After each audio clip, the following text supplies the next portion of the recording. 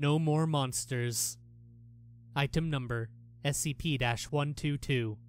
Object class Keter. Special containment procedures. SCP-122 is to be stored in a standard containment chamber containing a single electrical outlet.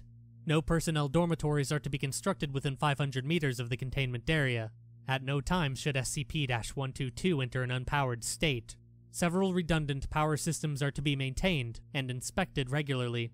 In the event of SCP-122-1 manifestation, 35 members of Site personnel assigned to enact containment are to be deployed outside the containment chamber.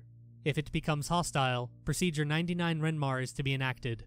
Due to the potentially disastrous side effects in the event of cross-contamination, at no point are SCP-122 and instances of SCP-3060 to be stored at the same facility.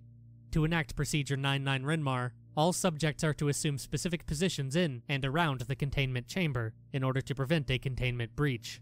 2 subjects are to man a portable generator with which the equipment used in Procedure 99 Renmar is powered.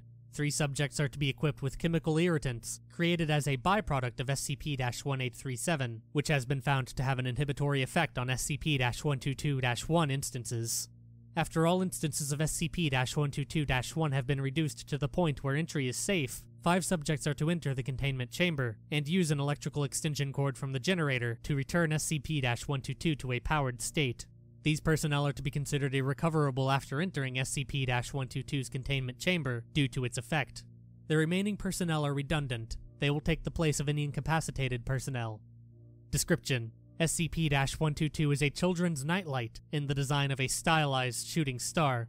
When it is in a powered state, SCP-122 lets off between 14 to 20 lux. No manufacturer's mark is present on or within SCP-122's components. When in an unpowered state, SCP-122 will affect all subjects within a 500-meter radius of its location. When the subjects enter REM sleep, they will move into a comatose state, in which they will remain until SCP-122 is resupplied with power. While comatose, humanoid figures appearing to be composed of a black, slightly translucent mass will appear from any shadows around the subject. These figures are hereafter known as instances of SCP-122-1. Instances of SCP-122-1 exhibit signs of sapience and sentience, with physical abilities roughly equivalent to the affected subjects. They will attempt to locate as many human subjects as possible and expose them to SCP-122's effect. As more subjects are affected by SCP-122, its radius of effect will expand, with the maximum range seen in testing being over 2.7 kilometers. The SCP-122-1 instances will attempt to gather all sleep aids within the area of effect and apply them to the subjects.